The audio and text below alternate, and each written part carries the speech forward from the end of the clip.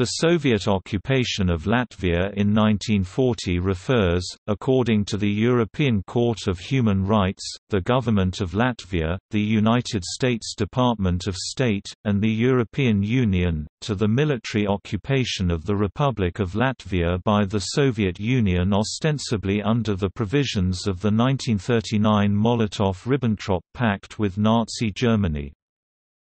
When World War II started in September 1939 with the German invasion of Poland, Latvia had already come under the Soviet sphere of influence in the Molotov–Ribbentrop Pact and its secret additional protocol of August 1939.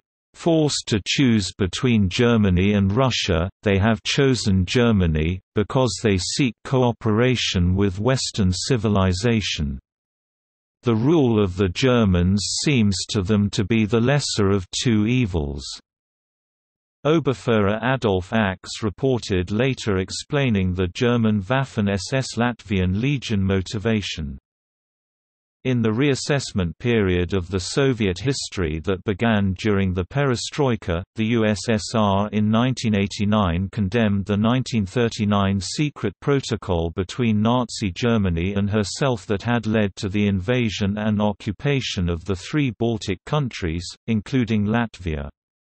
While Russia acknowledged in a treaty with Lithuania the adverse impact by the USSR on Lithuania's sovereignty prior to the dissolution of the Soviet Union, no such acknowledgement by Russia exists with regard to Estonia or Latvia, and the central authorities of the USSR did not acknowledge occupation prior to its dissolution. In July 1989 the country stepped on the road of the restoration of its independence, and after the dissolution of the Soviet Union, Latvia's sovereignty was fully restored in 1991. On August 22, 1996, the Latvian parliament adopted a declaration which stated that the Soviet occupation of Latvia in 1940 was a military occupation and an illegal incorporation.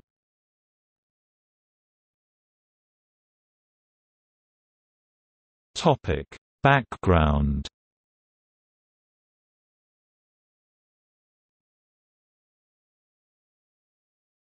Topic 1918 to 1939 historical background. In the aftermath of the Russian Revolution of 1917, Latvia declared its independence on November 18, 1918. After a prolonged war of independence, Latvia and Soviet Russia, the predecessor of the Soviet Union, signed a peace treaty on August 11, 1920. In its Article 2, Soviet Russia unreservedly recognizes the independence and sovereignty of the Latvian state and voluntarily and forever renounces all sovereign rights to the Latvian people and territory. The independence of Latvia was diplomatically recognized by the Allied Supreme Council France, Great Britain, Italy, Japan, Belgium on January 26, 1921. Other states followed the suit. On September 22, 1921 Latvia was admitted to membership in the League of Nations and remained a member until the formal dissolution of the League in 1946. On February 5, 1932, a non-aggression treaty with the Soviet Union was signed, based on the August 11, 1920 treaty whose basic agreements inalterably and for all time form the firm basis of the relationship of the two states.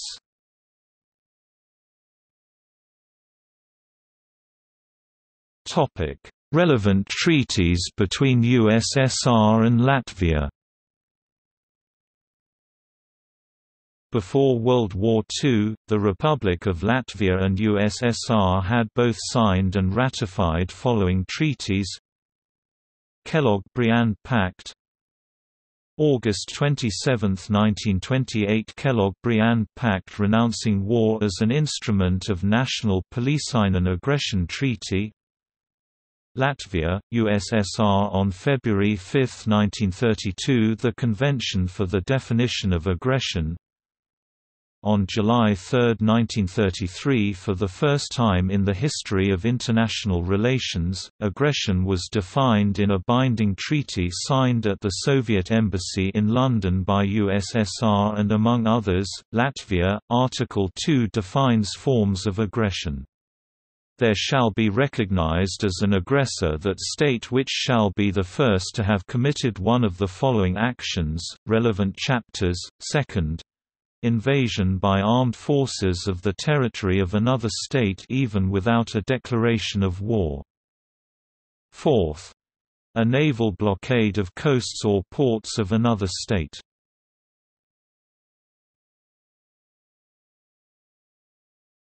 Topic: 1939–1940, the road to loss of independence.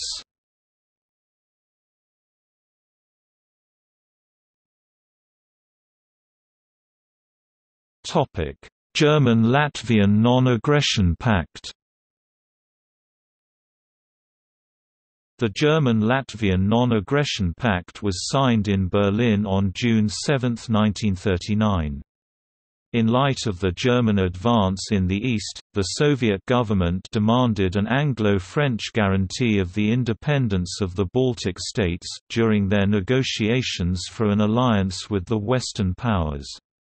The Latvian and Estonian governments, ever suspicious of Soviet intentions, decided to accept a mutual non-aggression pact with Germany. The German-Estonian and German-Latvian non-aggression pacts were signed in Berlin on June 7, 1939 by Latvian Foreign Minister Wilhelms Munters and Joachim von Ribbentrop. On the next day Adolf Hitler received the Estonian and Latvian envoys, and in course of this interviews stressed maintaining and strengthening commercial links between Germany and Baltic states. Ratifications of the German-Latvian Pact were exchanged in Berlin on July 24, 1939, and it became effective on the same day. It was registered in League of Nations Treaty Series on August 24, 1939.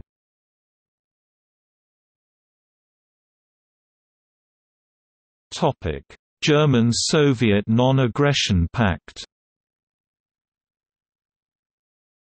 The Molotov–Ribbentrop Pact, signed August 23, 1939, contained secret protocols to split up territories between Germany and the Soviet Union. According to these protocols, Finland, Estonia, Latvia and Bessarabia were within the Soviet sphere of interest, and Poland and Lithuania fell into the German sphere of interest. The Soviet Union did not officially admit the existence of these protocols until, under pressure from the Baltic SSRs, on December 24, 1989, the Congress of the USSR People's Deputies officially recognized the secret deals and condemned them as illegal and invalid from their inception.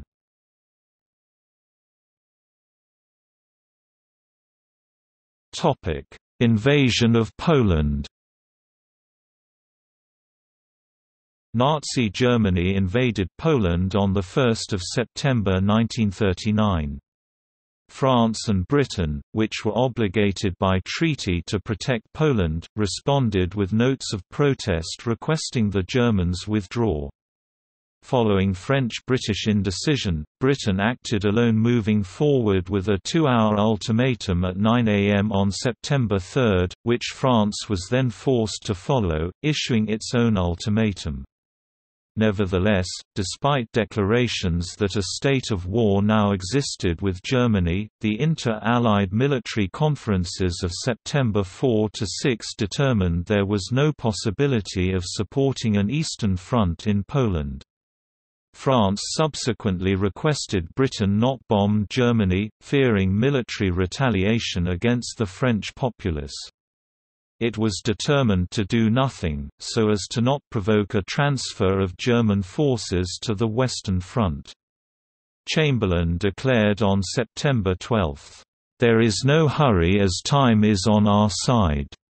The abandonment of Poland was complete. Stalin then moved forward with his part of the pact, ordering the Red Army on September 17 to cross the Soviet-Polish frontier under the claimed necessity to protect the Belarusians and Ukrainians in the territory of Poland, which Soviets argued, ceased to exist in the wake of German successes.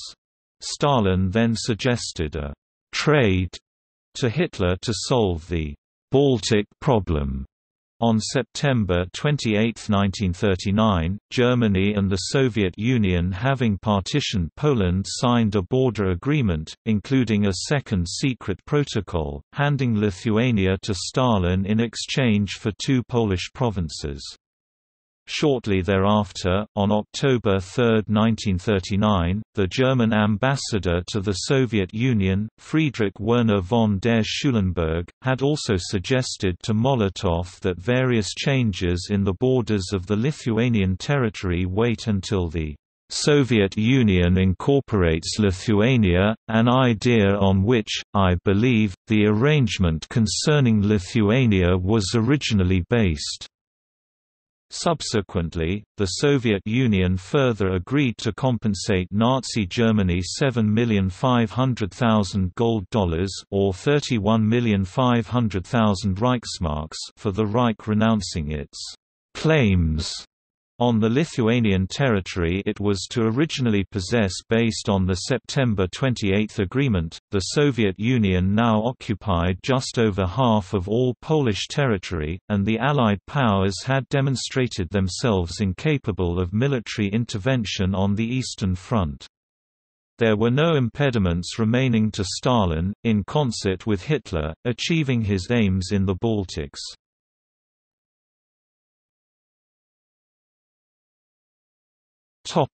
Baltic-Soviet relations in autumn 1939. On September 24, 1939, warships of the Red Navy appeared off Latvia's northern neighbour, Estonian ports. Soviet bombers began a threatening patrol over Tallinn and the nearby countryside. USSR then violated the airspace of all 3 Baltic states, flying massive intelligence-gathering operations on September 25. Moscow demanded that Baltic countries allow the USSR to establish military bases and station troops on their soil for the duration of the European War. During talks in Moscow, on October 2, 1939, Stalin told Wilhelms Munters, the Latvian foreign minister, "I tell you frankly, a division of spheres of interest has already taken place. As far as Germany is concerned, we could occupy you." The Baltics took this threat seriously. The government of Estonia accepted the ultimatum, signing the corresponding agreement on September 28. 1939, Latvia following on October 5, 1939, and Lithuania shortly thereafter, on October 10, 1939. In Latvia's case it was signed by Latvian Minister of Foreign Affairs Wilhelms Munters and Soviet Commissar of Foreign Affairs Vyacheslav Molotov. Ratifications were exchanged in Riga on October 11, 1939, and the treaty became effective on the same day. It was registered in League of Nations Treaty Series on November 6, 1939. Articles of the treaty were: Article 1 provided for military cooperation between the parties in case of an attack by a third party. Article 2 obliged the Soviet government to assist the Latvian government in providing armaments. Article 3 permitted the Soviet government to establish military and naval bases on Latvian territory. Article 4 obliged the Soviet and Latvian governments not to engage in military alliances against the other party. Article 5 stipulated that the political and economic systems and the sovereignty of both parties shall not be affected by the treaty. Article 6 dealt with ratification, and stipulated that the treaty shall remain in force for 10 years, with an option to extend it for further 10 years. As Latvian National Foundation says, the agreement called for Latvia to lend bases to the Soviet Union at Liepāja, Ventspils, and Pitrags until 1949, build special airfields for Soviet requirements, and grant the stationing of Soviet military garrisons totaling 30,000 troops. At face value, this pact did not impinge upon Latvian sovereignty. Section 5 of the pact reads as follows: "The carrying into effect of the present pact must in no way affect the sovereign rights of the contracting parties, in particular their political structure, their economic and social system, and their military measures. The areas set aside for the bases and airfields remain the territory of the Latvian Republic." With Baltic Sovietization imminent, Hitler issued a call home to ethnic Germans. Latvia entered into agreement with Nazi Germany on the repatriation of citizens of German nationality on October 30, 1939. In spring 1940, 51,000 left Latvia for resettlement in Poland.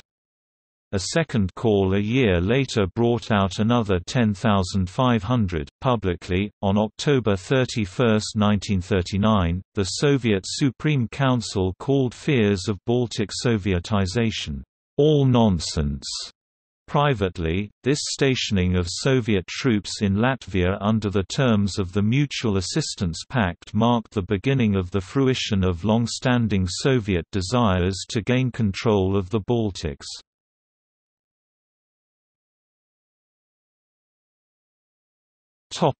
Soviet invasion of Finland.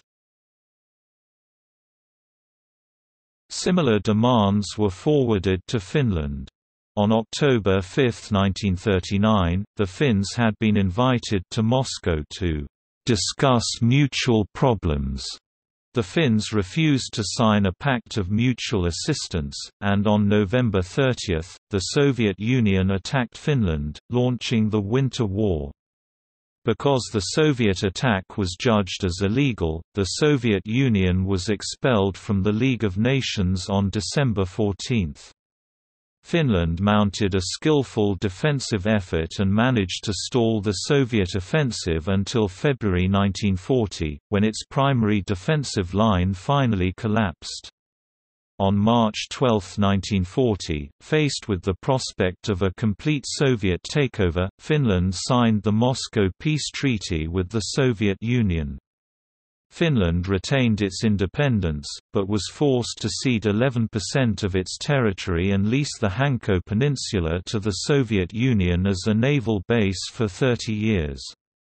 In June 1941, hostilities between Finland and USSR resumed in the Continuation War.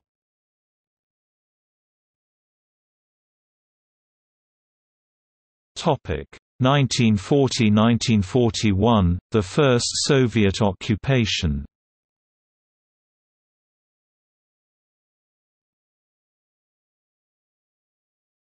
Topic: Political background.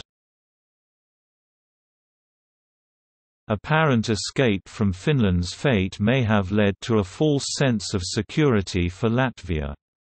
4 months before the arrival of Soviet troops in Latvia, Vilhelms Munters, addressing an audience at the University of Latvia on February 12, 1940, stated, "We have every reason to describe the relations existing between Latvia and the Soviet Union as very satisfactory.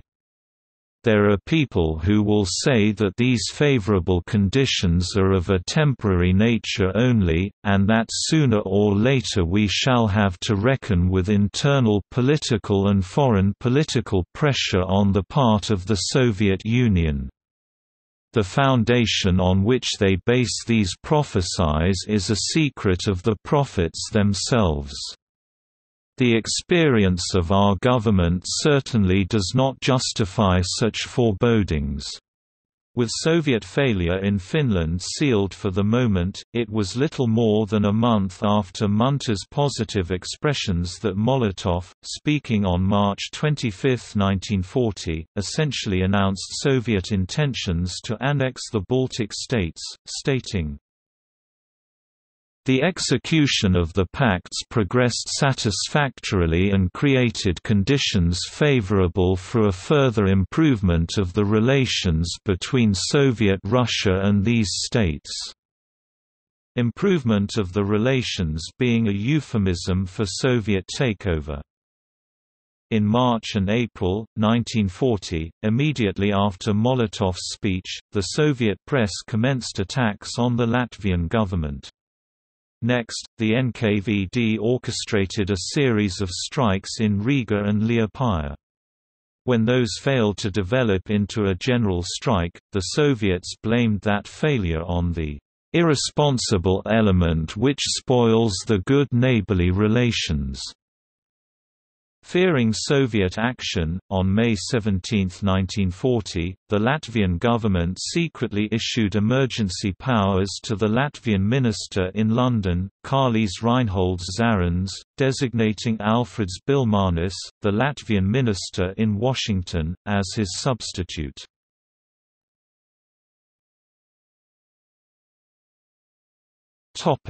Soviet invasion. On May 28, 1940, the Lithuanian minister in Moscow received a note from Molotov which dealt with the alleged kidnapping of 2 Soviet soldiers in Vilna. The Lithuanian government sought to clear up this matter by a Soviet-Lithuanian commission under the terms of the Mutual Assistance Pact. Moscow rejected this proposal and cut off further discussion, soon showing and rapidly playing their hand. On June 12, 1940, the order for a total military blockade on Estonia to the Soviet Baltic Fleet is given, according to the director of the Russian State Archive of the Naval Department Pavel Petrov, c. Phil, referring to the records in the archive. June 14, 1940. While world attention is focused on the fall of Paris to Nazi Germany a day earlier, Molotov accuses the Baltic countries of conspiracy against the Soviet Union and delivers an ultimatum to Lithuania for the establishment of a government the Soviets approve of. On the same day, the Soviet blockade of Estonia went into effect.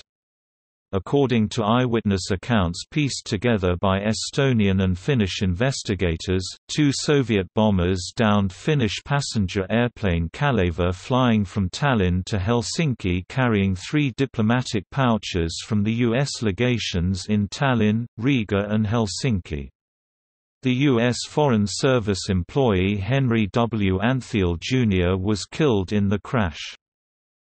June 15, 1940, Soviet troops invade Lithuania and position troops to invade Latvia. June 15, 1940, Soviet troops attack the Latvian border guards at Maslinki, killing 3 border guards and 2 civilians, as well as taking 10 border guards and 27 civilians as hostages to the Soviet Union. June 16, 1940, the Soviet Union invades Latvia and Estonia. Soviets delivered ultimatums to Estonia and Latvia, to be answered within 6 hours, demanding, 1 the establishment of pro-Soviet governments which, under the protection of the Red Army, would be better capable of carrying out the pacts of mutual assistance, 2 the free passage of Soviet troops into Estonia and Latvia in order to place them in the most important centers and to avoid possible provocative acts against Soviet garrisons. Unable to resist on their own, with no external assistance available, under threat of the bombing of cities and heavily outnumbered, Latvia and Estonia capitulated. June 17, 1940, Soviet troops invade Latvia and occupied bridges, post, telephone, telegraph, and broadcasting offices. June 17, 1940 Andrei Vyshinsky, deputy chairman of the Council of People's Commissars of the Soviet Union and prosecutor of Joseph Stalin's show trials in 1937–1938, introduces himself to President Karlis Ulmanis as Soviet Special Envoy.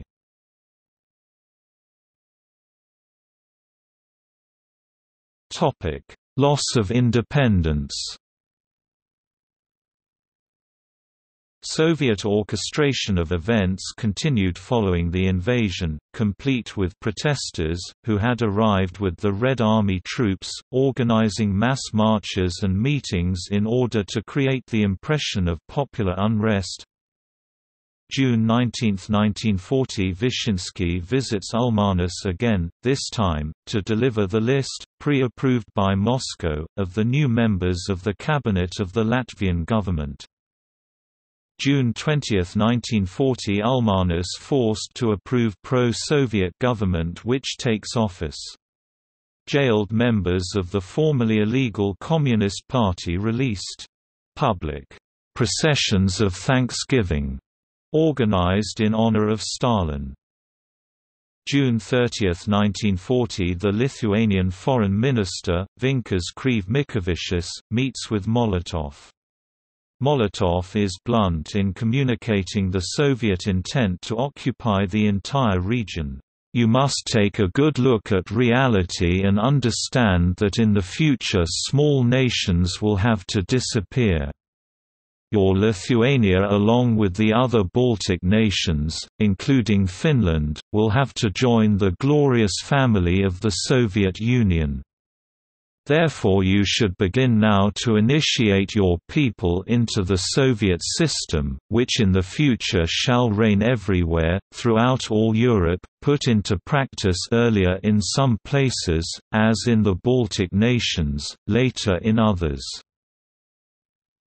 July 5, 1940 decree issued announcing new elections. The Latvian democratic parties organize under the National Committee and attempt to participate.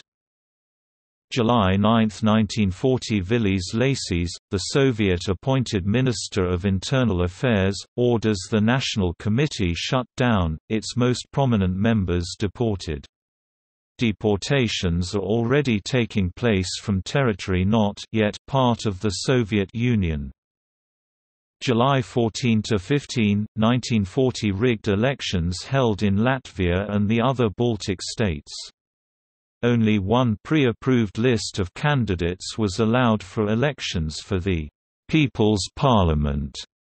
The ballots held following instructions. Only the list of the Latvian Working People's Bloc must be deposited in the ballot box. The ballot must be deposited without any changes. The alleged voter activity index was 97.6%. Most notably, the complete election results were published in Moscow 12 hours before the election closed. Soviet electoral documents found later substantiated that the results were completely fabricated.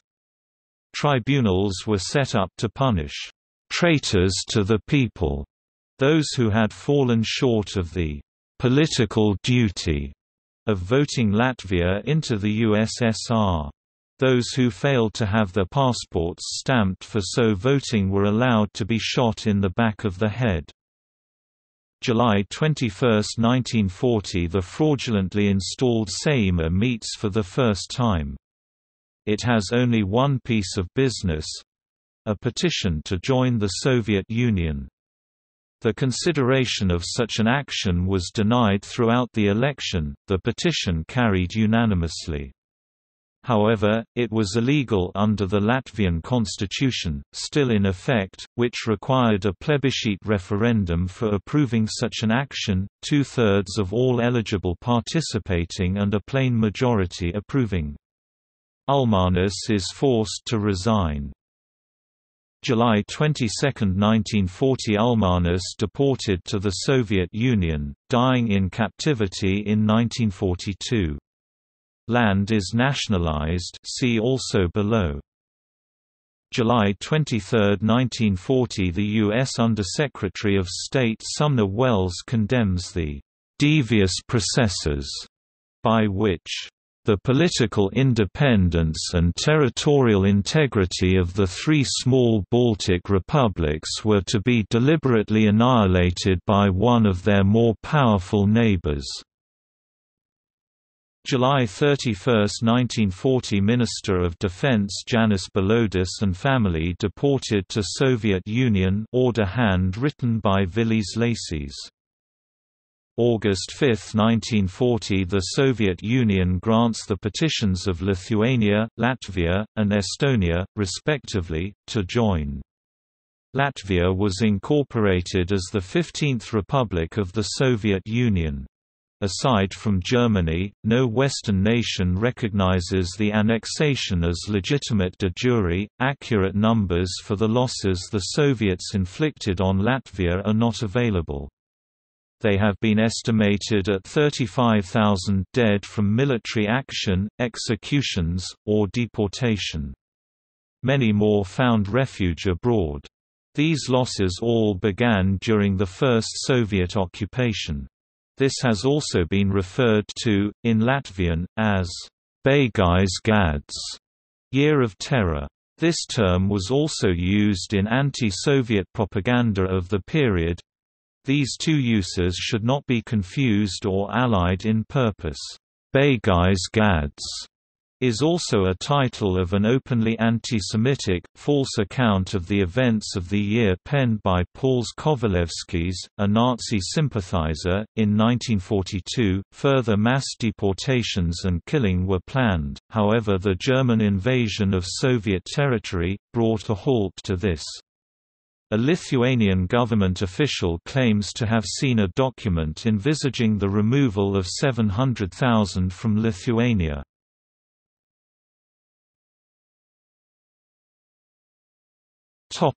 Soviet terror. The Soviet authorities, having gained control over Latvia, immediately imposed a regime of terror. Hundreds of men were arrested, including many leaders of the Republic of Latvia. Tribunals were set up to punish traitors to the people. Under arrest and liable to prompt liquidation were Latvia's President Kārlis Ulmanis and Foreign Minister Vilhelms Muntas. Immediate confiscation of property and execution within 24 hours was decreed for diplomats abroad who refused to recognize the new regimes and return to Latvia. Later orders expanded the list of repressions, including anyone related to someone in hiding from the government or who had fled abroad, which act made them a traitor to the state. On June 22, 1940, all three Baltic parliaments passed initial resolutions on the nationalization of land, followed in Latvia by a Bill of Land Reform a week later. Initially, a maximum of 30 hectares of land could be used by a family, reduced during the second Soviet occupation to 15 to 20 hectares. The June deportation took place on June 13 and June 14, 1941, estimated at 15,600 men, women, and children, and including 20% of Latvia's last legal government. Approximately 35,000 total, 1.8% of Latvia's population, were deported during the first Soviet occupation. Stalin's deportations also included thousands of Latvian Jews.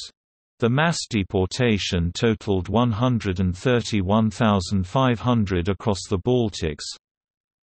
According to the Serov instructions, the deportations were swift and efficient and came in the middle of the night. Deportees were given an hour or less to get ready to leave.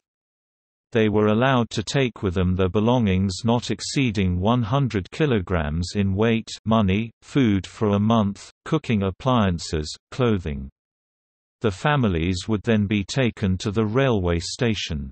That was when they discovered that the men were to be separated from the women and children.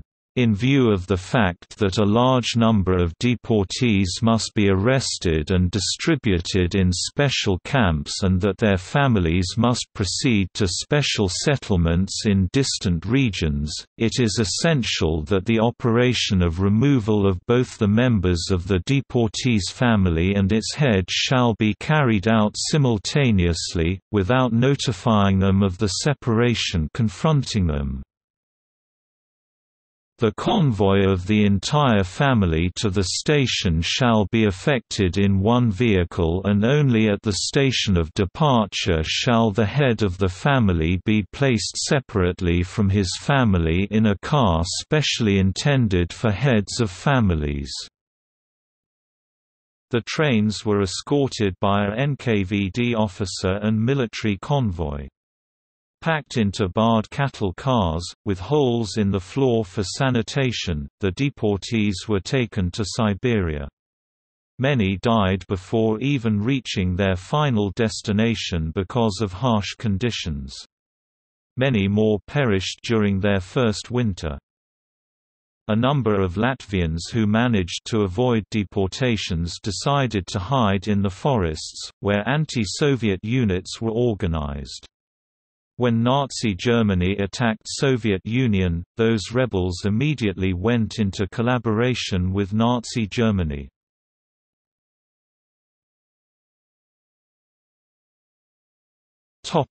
Aftermath.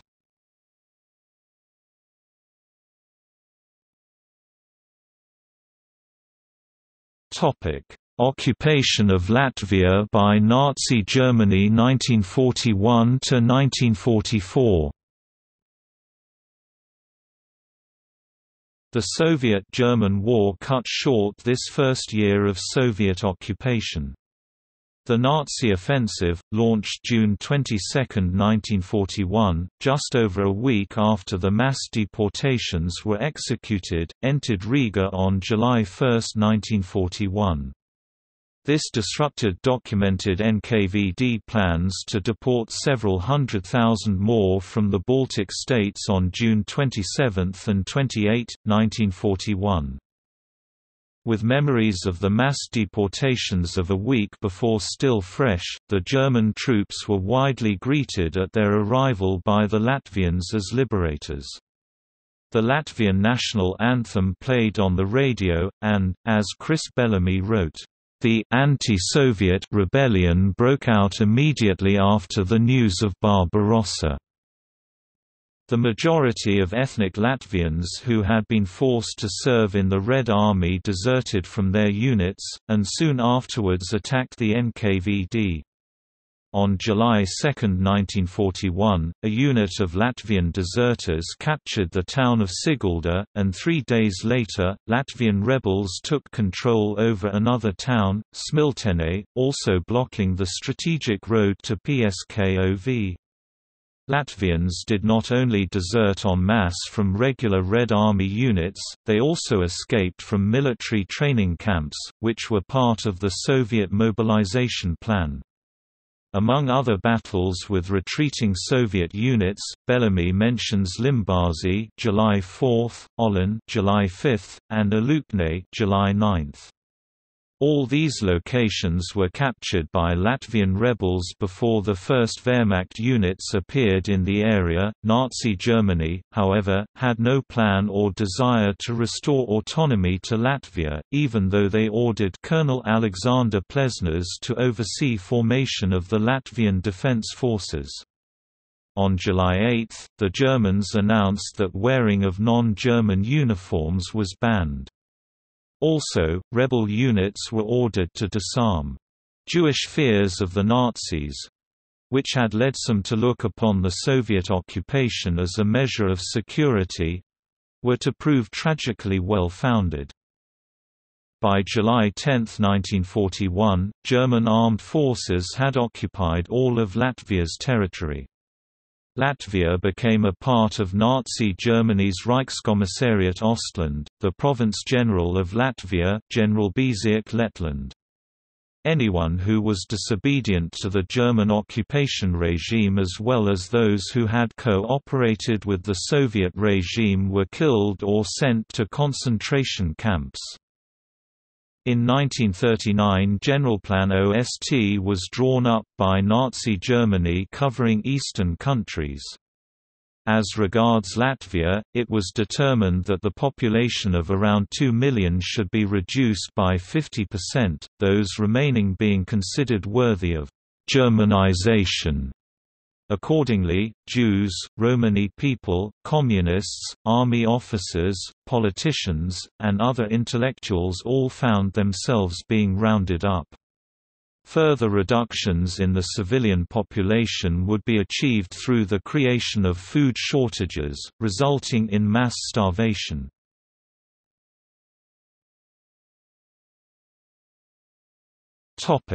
Second Soviet occupation 1944 to 1991. The Riga offensive was part of the larger Baltic offensive on the Eastern Front during World War II. It took place late in 1944, and drove German forces from the city of Riga.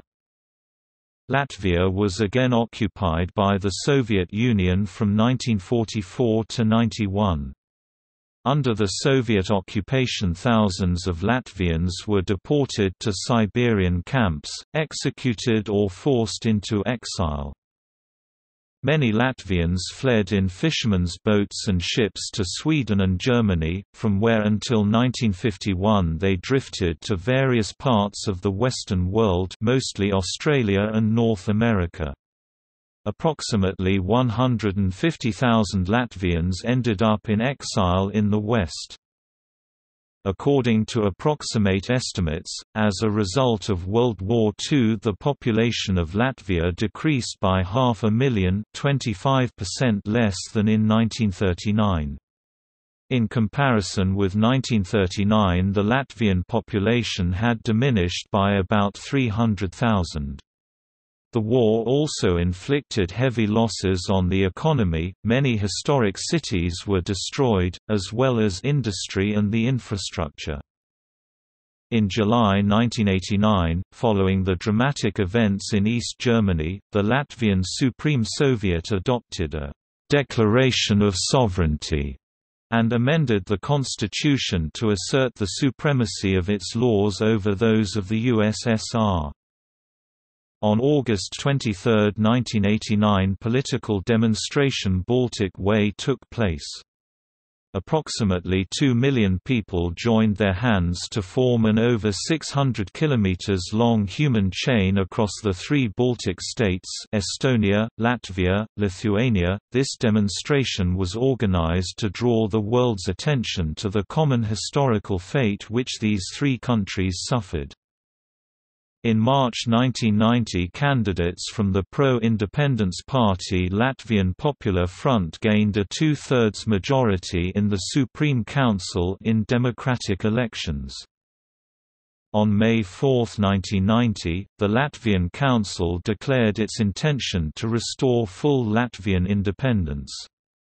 Soviet political and military forces tried unsuccessfully to overthrow the Latvian government. On August 21, 1991, Latvia claimed de facto independence. International recognition, including that of the USSR, followed. The United States, which had never recognized Latvia's forcible annexation by the USSR, resumed full diplomatic relations with Latvia on September 2, 1991. In February 1992, Russia agreed to start withdrawing its troops from Latvia. In August 1994, the last Russian troops withdrew from the Republic of Latvia. Russia officially ended its military presence in Latvia in August 1998 following the decommissioning of the SKRUNDA-1 radar station, which was the last active Russian military radar in the Baltics. The last Russian troops withdrew from the station the following year.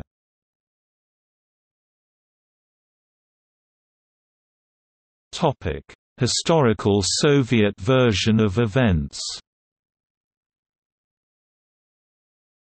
Up to the reassessment of Soviet history that began during the perestroika, which led to the official condemnation of the 1939 secret protocol by the Soviet government, the Soviet position on the events of 1939–1940 is summarized as follows. The government of the Soviet Union suggested to the government of the Republic of Latvia that they conclude a treaty of mutual assistance between the two countries. Pressure from the Latvian working peoples forced the Latvian government to accept this offer. A pact of mutual assistance was signed allowing the USSR to station a limited number of Red Army units in Latvia.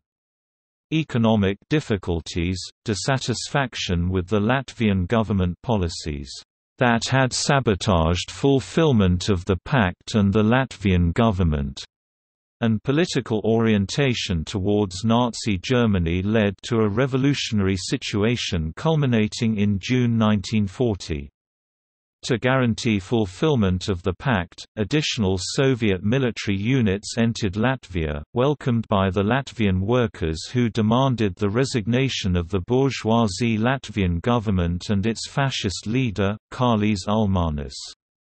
That same June, under the leadership of the Latvian Communist Party, the Latvian workers held demonstrations, and on that day, the fascist government was overthrown, and a people's government formed. Elections for the Latvian parliament were held shortly thereafter in July 1940. The Working People's Union, created by an initiative of the Latvian Communist Party, received the vast majority of the votes. The parliament adopted the Declaration of the Restoration of Soviet Power in Latvia and proclaimed the Latvian Soviet Socialist Republic. The parliament then declared Latvia's wish to freely and willingly join the USSR, adopting a resolution to that effect. That request was approved by the Supreme Soviet of the USSR and Latvia became a constituent republic of the USSR.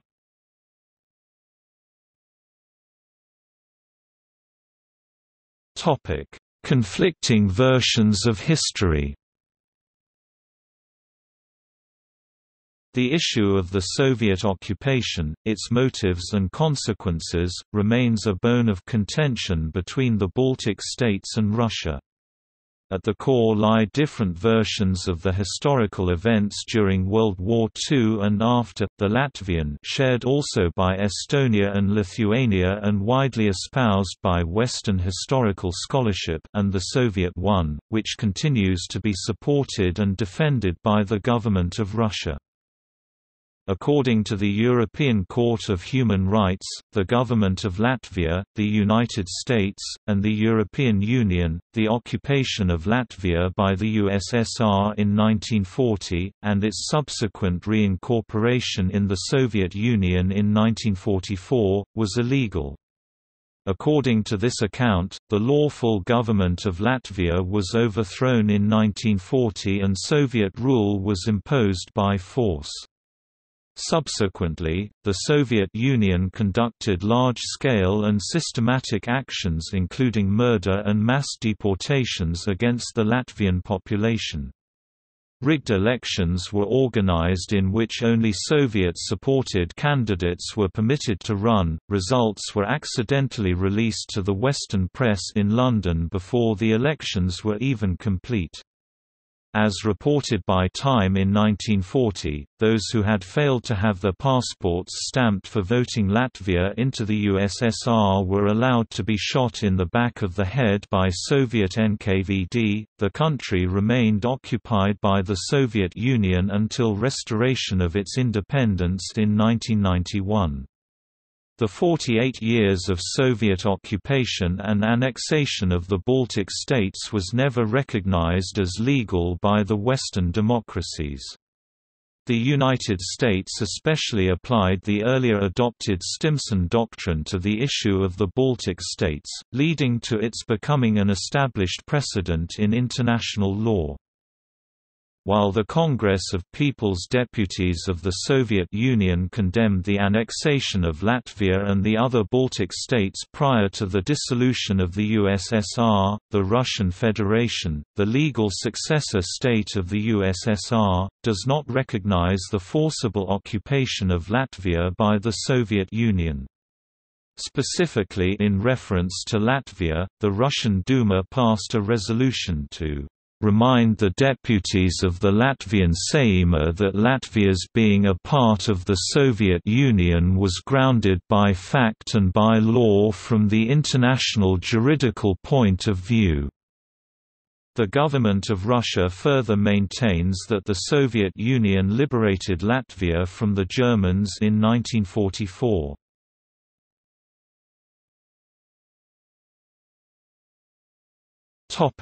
Legacy. In 2000, Soviet Occupation Day, June 17, became a Remembrance Day in Latvia.